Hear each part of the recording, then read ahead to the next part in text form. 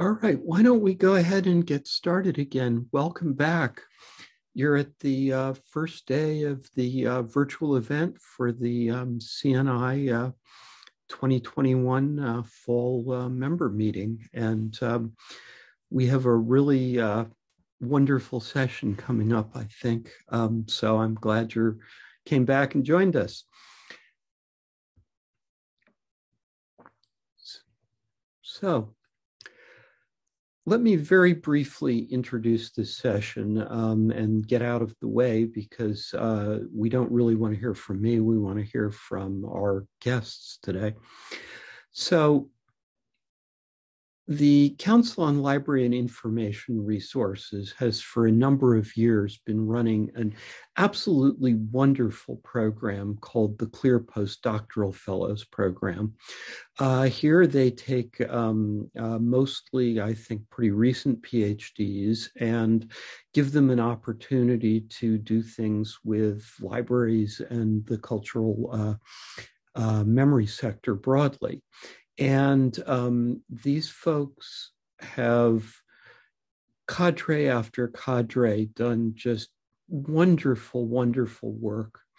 And back in the times before the pandemic, we used to invite every year the current cadre of CLIR Fellows to be with us at our membership meetings. And they had an opportunity to meet a lot of our member reps. Their work is very much in the same community as our work. Often they find jobs and roles ultimately at our member institutions. And they would bring fresh and fascinating questions and comments to the discussions and presentations that happened at our meetings. Then the pandemic came, and like so many other people coming into a community, they were greatly disadvantaged by the move to the virtual environment. So one of the things that CNI has been doing ever since we have had to move our meetings to the virtual environment, and we will have to see what happens going forward, whether the best solution is virtual, in person, or a mix of the two. But what we've been doing is inviting a few members of the current cadre every session, every meeting, to join us, introduce themselves, and talk a bit about the work they're doing and about how they're seeing the environment and the challenges going forward into their careers as CLIR Fellows and beyond. Perhaps to talk a little bit about their aspirations as they move past their CLIR fellowships into broader professional roles. And we have with us 4 CLIR Fellows today: Petrouchka, Kevin, Francesca, and Laura. And I'm so grateful to them all for being here today. I'm going to get out of the way now and invite each of them to share with us for about 8 or 9 minutes, and then we'll field a question or two at the end, time permitting. Welcome. Thank you all for being here. And why don't we just go in alpha order? That seems to make as much sense as anything else. So over to you, Petrouchka.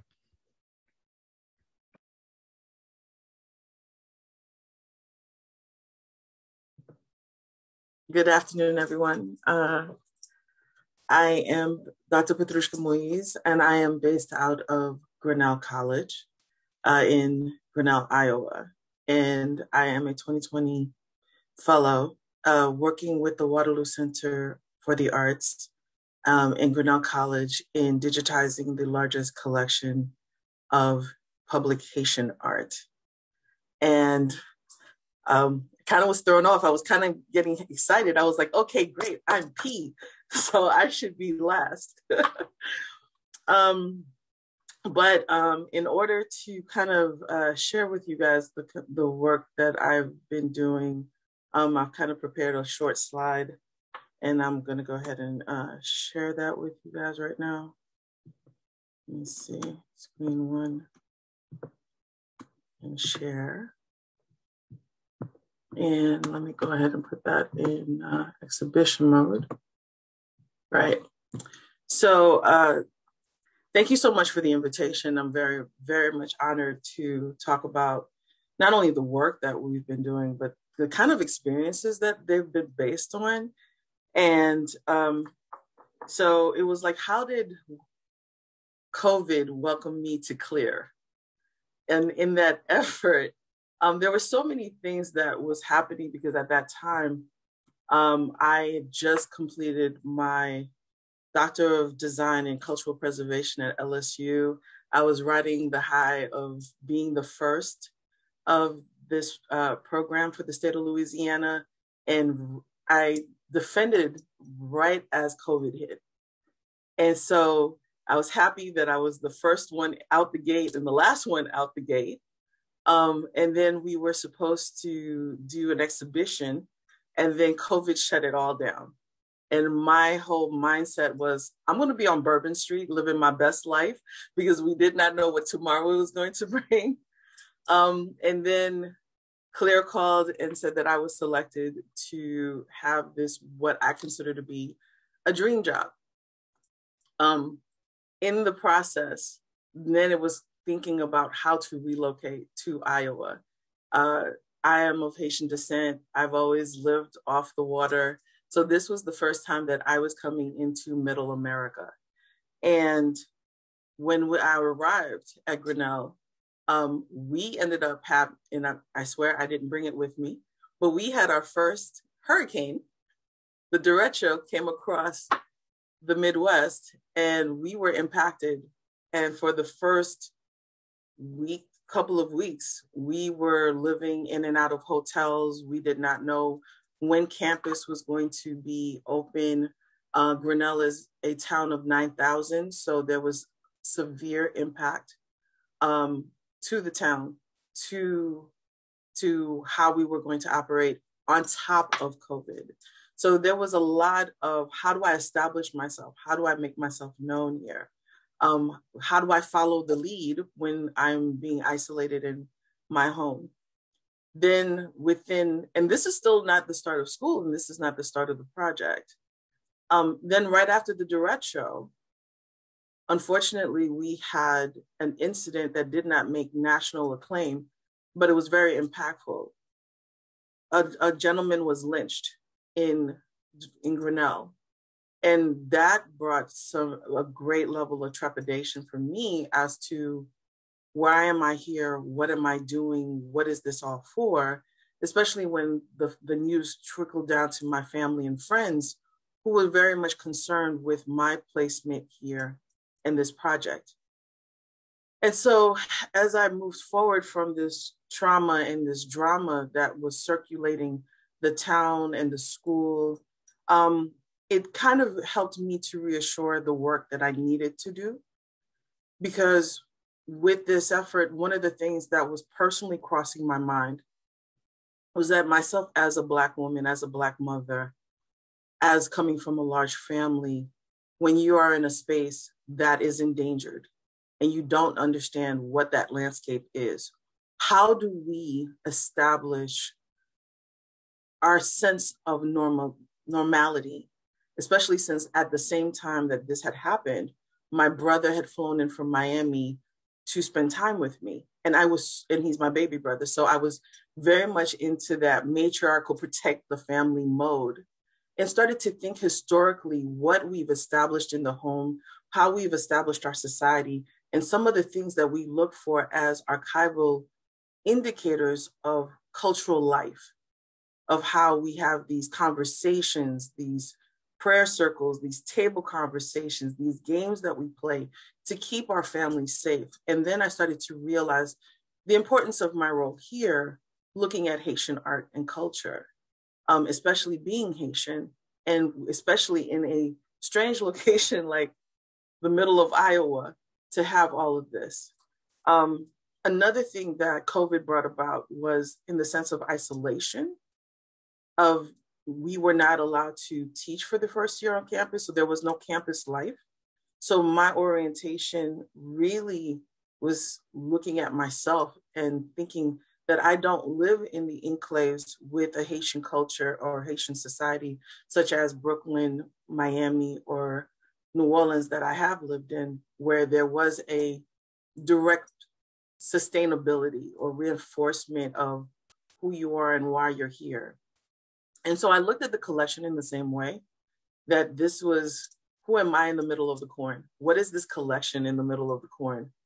And so what I was able to do was be very, very aggressive in my efforts to approaching the project. So we were initially working with the Waterloo collection. And so that has 12,600 objects. We were able to photograph all of that in the first year. So when I was working with my supervisors and working with this community, their intent initially for me was that I was going to design the plan and build it, take the 2 years to just kind of plan it out. And I was like, nope, I need to build this baby. I need to make sure that by the time that I leave in my 2 years, that we know that I was here. So I said, figure it out. They're going to love me or they're going to hate me, but they'll never forget me. So I was very aggressive with that. And then from the Waterloo, and then started to learn how there is an entire map of the United States where there is Haitian art collections everywhere. I really started to expand my scope and really take a look at the different things that we needed to consider. So the fact that Haitians speak 4 languages, how were we going to be able to translate all of that? What were some of the multilingual needs? What were some of the structural needs? So I was able to kind of build some foundational guidelines for myself. And then we reached out and we talked to other partners across the United States that were associated with Haitian communities. And we were able to talk to them about coming on board with this project.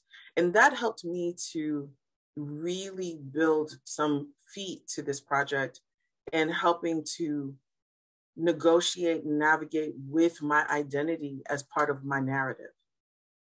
And so in talking to these communities, really trying to see how much does the community play in these institutions and how they plan to archive their work and display future works, especially with the dynamics of COVID. What have we learned from COVID with our engagement of reaching into the community, gathering from the community, and how much ownership does the community have moving forward? So in our first year, we've been able to write 2 grants, wrote a hidden collections grant with CLIR, as well as an NEH grant to build up this project. And so in moving forward, we definitely, and I feel like we should definitely challenge the scholarship of looking at how things are contextualized, looking at how diasporic artists like myself that are born outside of Haiti, how do we contribute to that narrative? And then also breaking the legacy of endangered spaces, bringing that forward into the community. Let me see, I don't know how much time I have left. If somebody will let me know how much time I have left, but let's see, what I wanted to share was that there is a wonder in the finding of when you're working with works like this. And what I hope that my time at CLIR and my work at Grinnell does is to help me look at the different ripples and how we're challenging how information is gathered and stored. So one of the things that I went back to was my mother tongue. And speaking in Creole, I realized that through the Library of Congress or through the Getty Foundation, we have very Western ways of defining things, but in our language, we have very acute words. And so I just didn't want to just go and say, oh, we're just going to keep up with best practice, because when I saw that there were gaps in the practice. So we've created this methodology that I call going beyond provenance, where we are trying to eliminate the silent and dispel and stop utilizing the words of unknown or or anonymous that are currently used right now in Haitian art. So this is a quick snapshot of how I was able to unpack what we have come to utilize as 5 lines of data in MARC and expand that into now 120 lines of data. And in doing so, we're able to put back the narrative and help connect the stories between the artist, the object, the exhibition, the cataloging, the auctions, by giving a bigger footprint to the Haitian cultural experience. So by looking at the spaces that we've been in before and looking at the spaces we're going to continue to be in, I'm looking at things that have never been in the data before, which is the exhibition history, curatorial notes, and catalog history, and therefore creating more intersections of who we are as Haitian artists. So my hashtag is always making your ripple count. And in conclusion, I wanted to share that as an artist and as an archivist and as a librarian, I'm looking at spaces that artists can utilize and reference their own traditions, as opposed to relying on museums or critics to build the narrative that we bring ownership to our own voices in the digital age. And we understand that the digital realm is not the only place that we can account for, but we have the ability to negate the silence that we've seen in the Haitian art culture and start to dismantle some narratives and bring about some new ways of thinking. So thank you guys very much. Thank you for that. That's fascinating. I will just extend an invitation. Please think about at some future CNI submitting an in-depth look at what you're doing here. There are so many fascinating pieces here that are relevant that obviously we can't get into in the small amount of time here. But thank you so much for that. Francena, over to you. Hello, everybody. My name is Dr. Francena Turner, and I, like Petrouchka, but a little different. I was in the process of writing my dissertation when I found out that I had been selected as the CLIR Fellow for the Maryland Institute for Technology and the Humanities. And it was a really interesting experience because what I do in my postdoc is exactly what I want to do in my career, and also exactly kind of what my dissertation was about. So it all seemed to line up pretty well. In the early phases, COVID caused me to, the sort of constraints of COVID meant that I got a job offer before I was finished with my dissertation. I had to do a mad dash to finish. So that was the most interesting and disheveled time of my life, really. And then in terms of how COVID affected my project is relationship based, and I did not relocate to the city in which College Park, in which my postdoc is located. I relocated to my hometown. I'm in Fayetteville, North Carolina, and I do all my work virtually to College Park. And so when you're doing a project that's very much relationship based, that can be that can make for some tense times or at least some uncomfortable times. I'm going to put some links into the chat of kind of what I'm working on.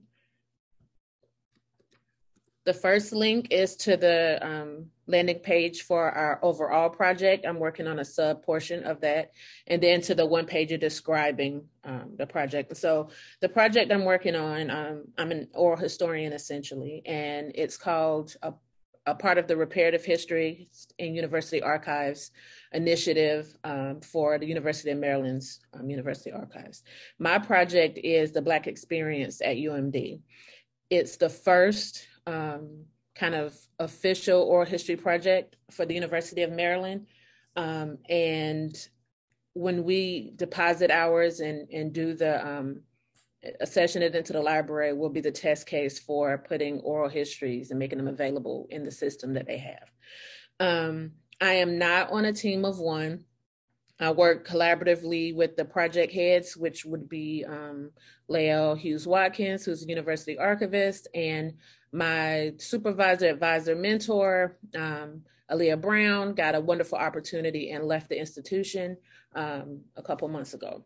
So, but in terms of the project that I do, it is a team of one, because I've done all of the archival research, which took several months, and then developing the relationships and doing the oral history interviews.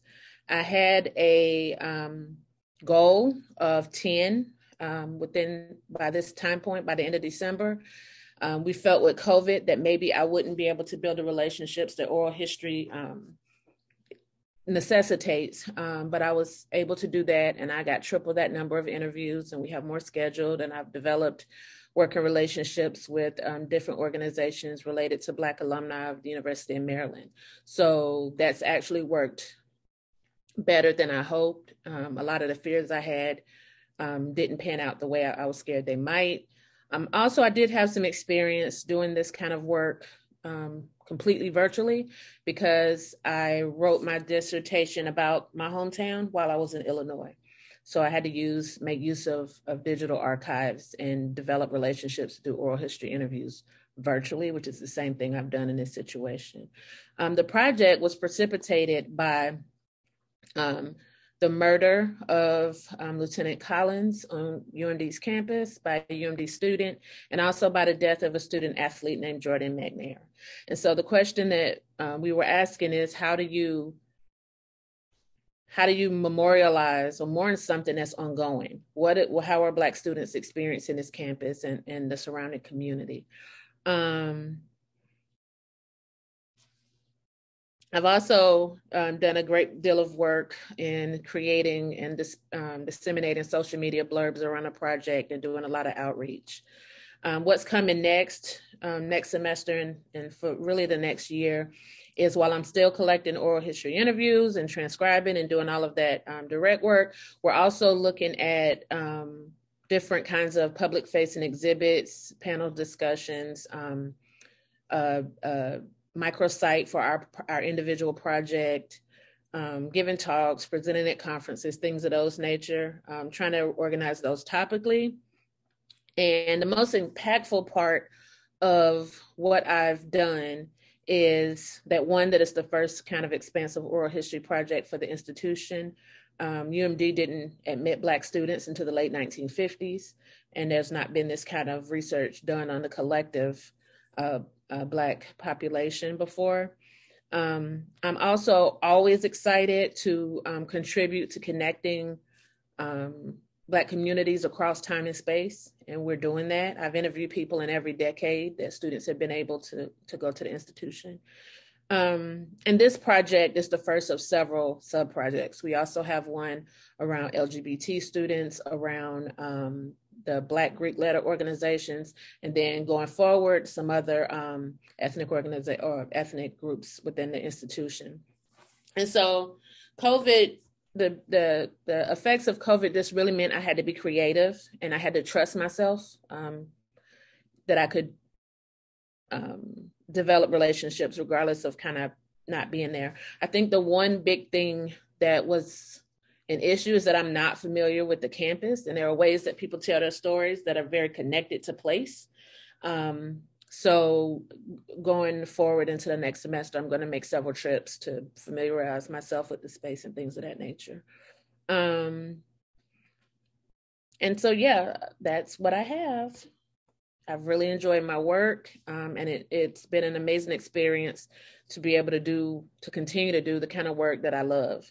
And so going forward, in terms of my own personal plans, is I would like to continue to do this kind of work, oral history projects, and all of the resulting public-facing ways that we can make that, we can collaborate with the communities we interview and research to make that information and those stories available publicly.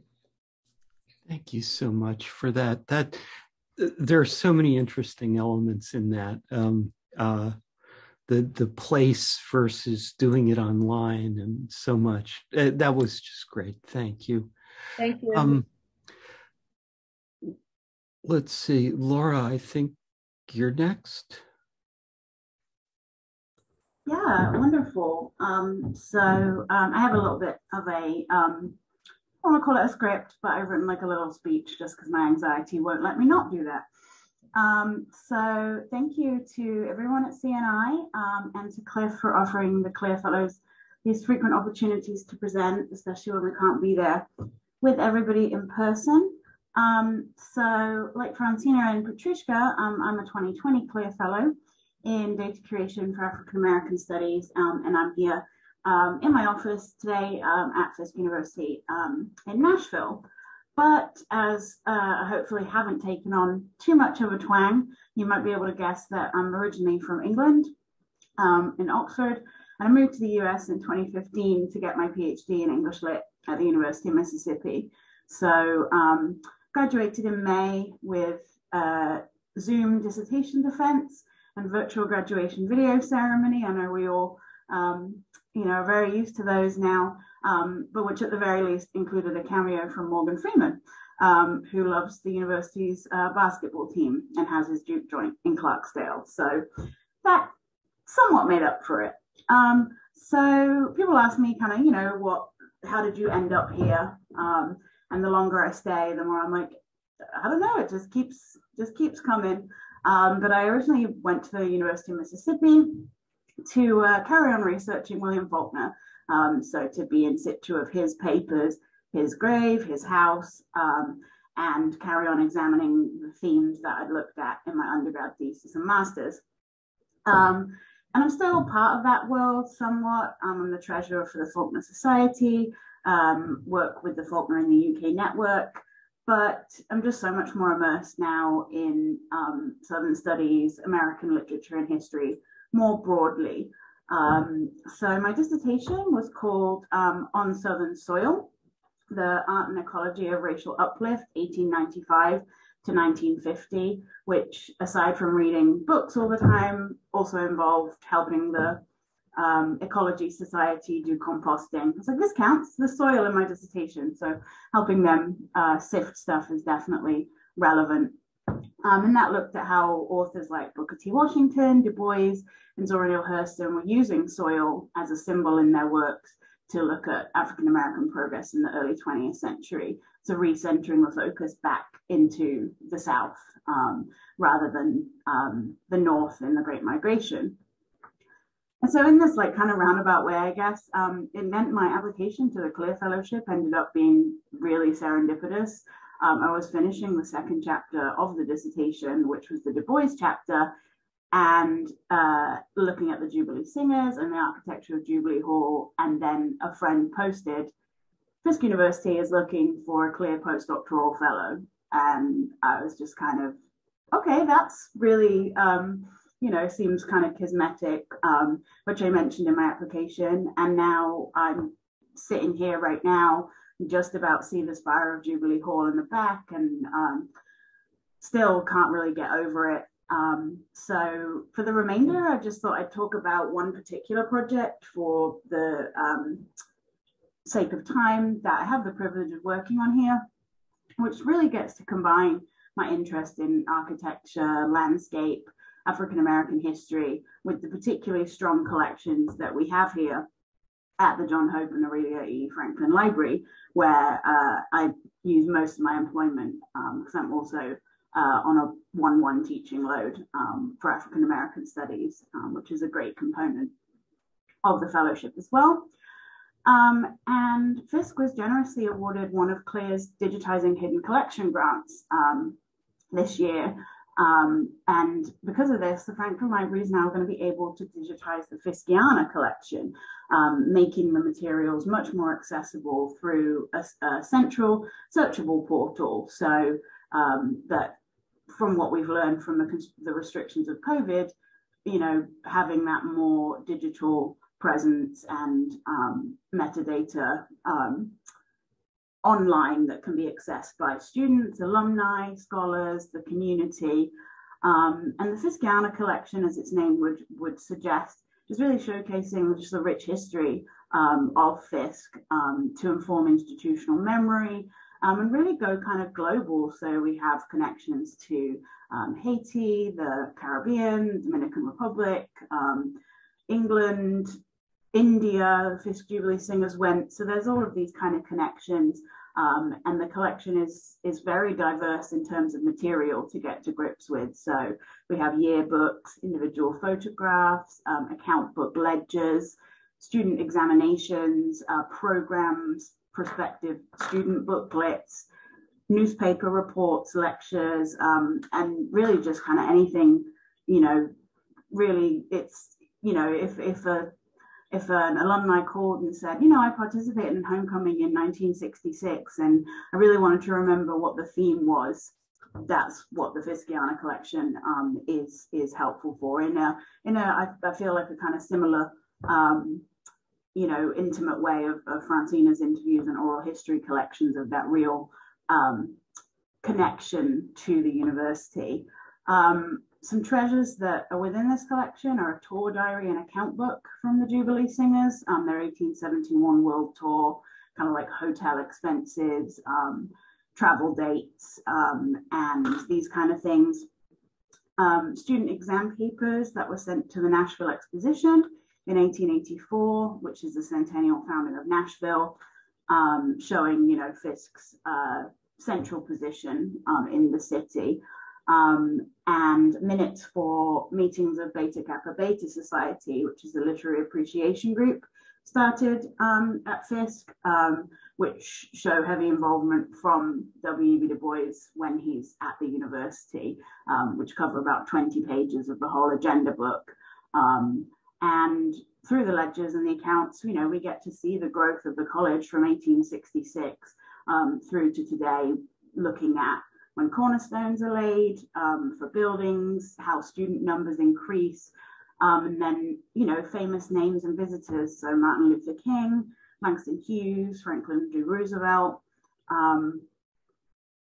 programs for homecoming and Jubilee Day, really just, you're holding on to some of these items and seeing the aura of alumni and students and scholars past.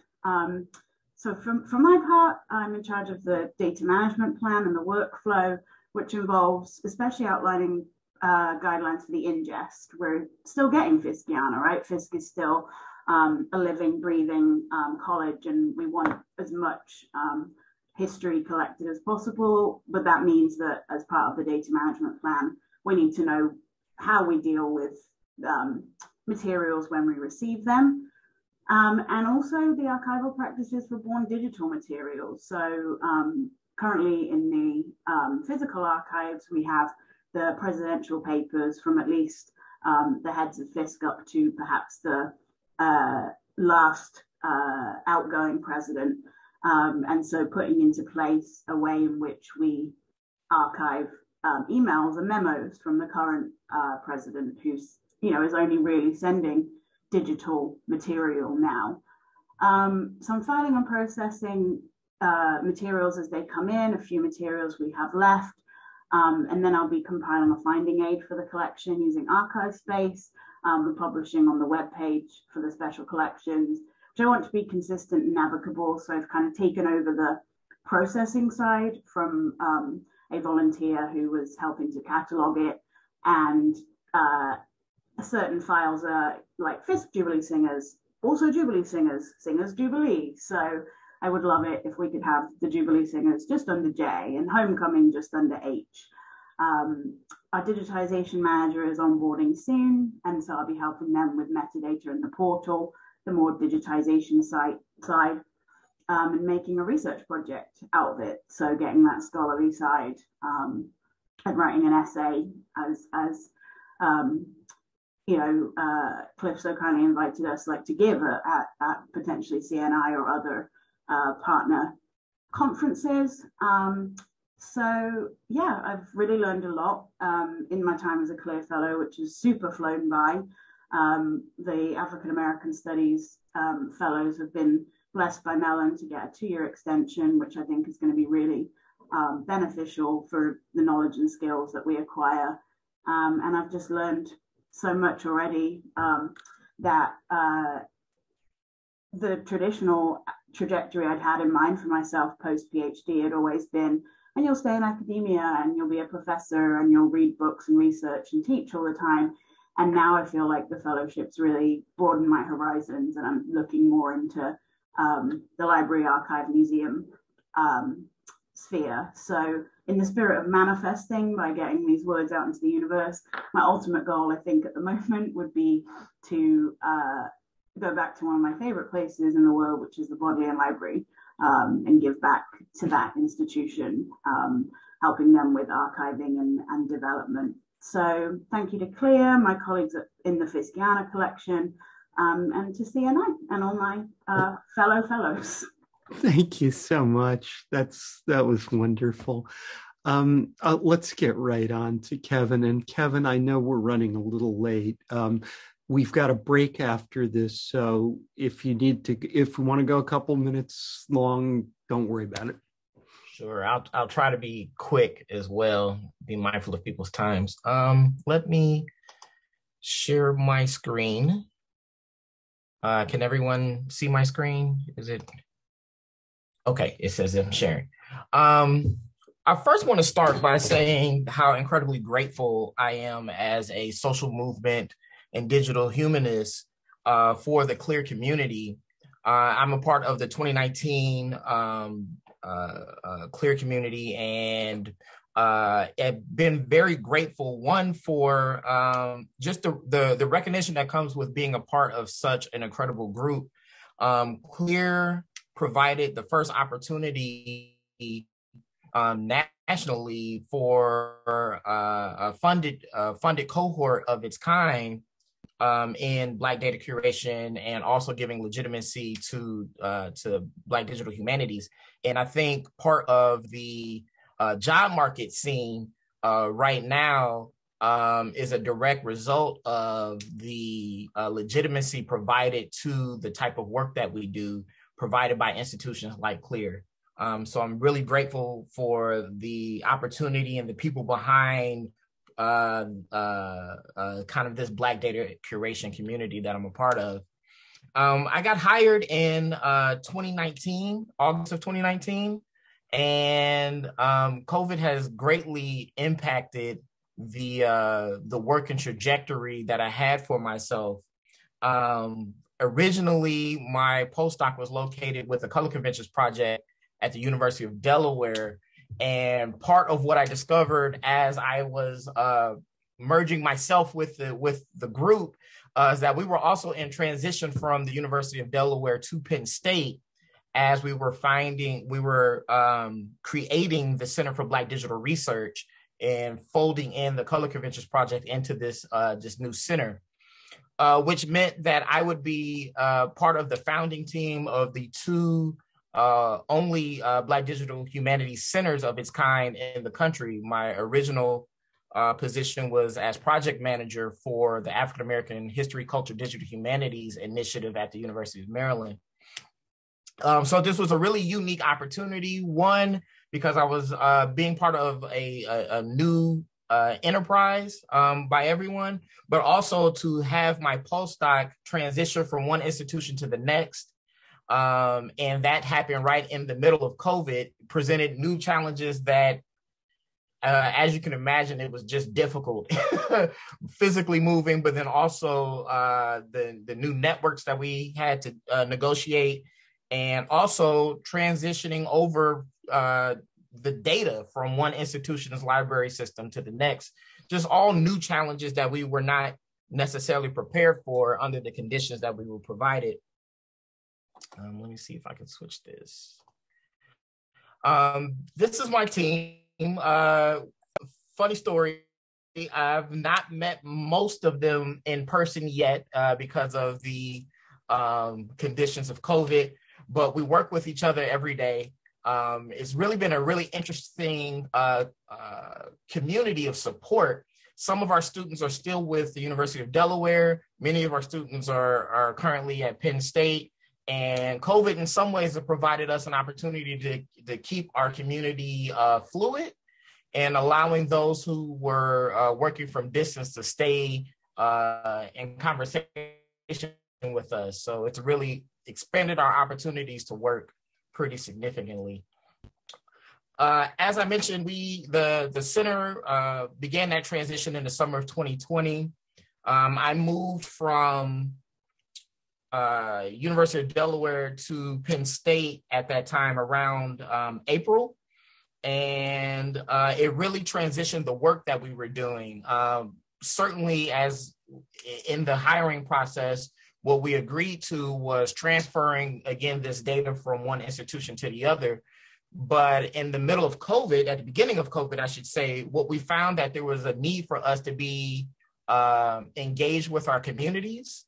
And that was going to be a bit of a challenge for a few reasons. One, obviously, is COVID, but then also Penn State is in the middle of the state where the communities, our imagined communities, are at both the extreme ends of the state, right? 3 hours in every direction to major cities. So the opportunity commanded us that we provide opportunities for public humanities engagement that was going to, one, be something that was actionable in the time of COVID, but then also accessible to communities that just can't get to campus. Because of that, I founded the Dig Black Studios, which allowed us a digital arm to host events to help us, one, process the moment that we were in. A lot of the work that we ended up doing unexpectedly was putting down the day-to-day research that we were doing and picking up the work of processing the moment and trying to provide a historical context as best we could to, one, the pandemic, two, the political issues that we were dealing with, and three, the kind of collective anxiety that was circulating around our communities. From that, we started with panels that we then streamed to our YouTube channel, and then transitioned into various events. I think by the end of the year, from 2020 to 2021, we did about 25 events. It's transitioned from processing the moment back into our regularly scheduled kind of research and public engagement in that way. And we found that there was a greater community than we originally imagined who was interested in the local histories that we were able to tell. One of our signature events of that time was the Mary Ann Shakiri event series. Mary Ann Shakiri was a prominent Black figure, kind of up and down the East Coast and transitioning into Canada. So we were able to, the event was originally planned to be a conference style event that was going to be held in Wilmington. But because of COVID, we transitioned it into a series of about 5 events, totaling the year, and turned those into panels and live discussions with communities online. And it allowed for communities that we just, and if we're being honest around how we host our events, really don't have access to the college campus as best as we would like. So that looked like elderly homes, that looked like schools, that looked like people who are employed 9 to 5, who are able to view us on cell phones and tablets instead of having to leave work to come to campus. I mean, it allowed for a more holistic view of what we imagine and what we articulate when we talk about community. We were able to successfully do this with our other signature event, the Douglas Day, where we partner with local institutions to do community crowdsourcing across the country. Because of COVID, we had to do this a little differently. Normally, we would all locate in a particular institution, physically go there and bring the local community out, and also invite pockets of community across the country to also participate in the crowdsourcing event. This year, we asked everybody to do this from home, and we used the digital to link all of these different you know, if you can imagine having different pockets of community versus having everyone be at home, we had to reimagine how to be in community online. And we were able to successfully complete the Mary Church Terrell archive.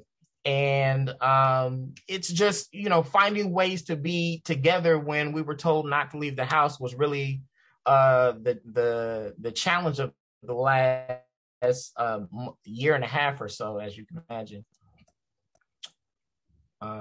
In addition to that, the team and I were able to put out some of our scheduled scholarships. So we have in the spring of 2021, we were able to successfully get out our edited collection book, which is really more of a community-driven document. This is the culmination of scholars, students, various classrooms who took on exhibits and other types of scholarship within the color conventions. And COVID, there was a real threat at one point in time that this edited collection wasn't going to come out because of COVID. Doing a bit of project management work here to kind of still get the process of a publication of this sorts out was really a bit of a challenge, but we were able to do so. We did the best we could to still have a book party and have the celebration that comes with completing such an elaborate project. And our students seem to enjoy the process. And our last signature event here that we'll talk about is the Mural Arts project. If you've been in the city of Philadelphia, you know that part of the culture here is around these mural art sites. We have been asked to create a site at the Philadelphia airport. We have been working with local artists to come up with the designs that we will then put up that will be related to some of the historical scenes related to the color conventions related in the local Philadelphia area. This particular event taught me a lot around the utility of digital humanities related projects for urban communities. One, yes, telling the stories through art and the conversations that can promote, that's certainly part of it. But there's also this other less spoken about responsibility of the DH project literally being able to acquire resources and funding for that community, right? So we're able to pay artists, we're able to pay speakers, they're able to use that money in their communities the way that they see fit, and to have those conversations with those artists and those speakers, and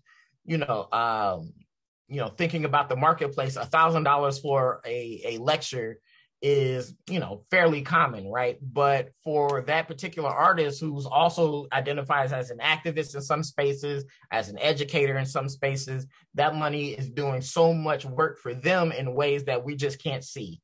And there's I think a responsibility on our end to be mindful of that, and particularly in a time where, again, with society shutting down for a moment, this was the only source of income for a lot of those gig economy workers at the time, and artists. Before I say my thank yous, again, answering the question of what has COVID done to my own trajectory, I think I would sum it up in saying that it gave it a great pause. On one end, being on the market, I was able to witness all of the jobs that for a particular time go into a hiring freeze because they didn't know what was going to happen with their own budgets, and the anxiety that produced for me. Having CLIR step in and extend our contracts for an additional 2 years when I seriously did not know the natural ongoing kind of system of the academy was falling apart. That moment was greatly appreciated. But at the same time, you know, moving into a new year and moving into a new normal, to see so many jobs out there right now related specifically to Black data curation, Black digital humanities, both on the faculty side and within the library, I think CLIR has been at the forefront of legitimizing this space. And I don't think it's an accident that so many of the jobs, particularly on the East Coast, have been related to data studies and justice work, as universities are trying to find new opportunities to be at the forefront of those conversations, and to be quite honest, to be part of a reclamation that these institutions have to their local communities. So I would like to thank CLIR for the opportunity and to help in their work in legitimizing the space. Thank you. Thank you so much. That the scope of these projects, many of which seem to be ahead of schedule and you know, doing even more than they thought they could under extremely adverse circumstances, is just wonderful to hear. I don't think we have time to take questions, although I would invite people to pop them into the chat, and perhaps our fellows can stay with us for a couple minutes to answer chat questions. But let me just thank you all for, that was just a wonderful, wonderful set of presentations. You know, this is such an important part of our future that you're mapping out. So I very much appreciate you taking time to be with us today. And keep us posted, please. We're going to go on break for about 8 minutes until 4 o'clock Eastern, while we get the next session set up and all. Thank you again.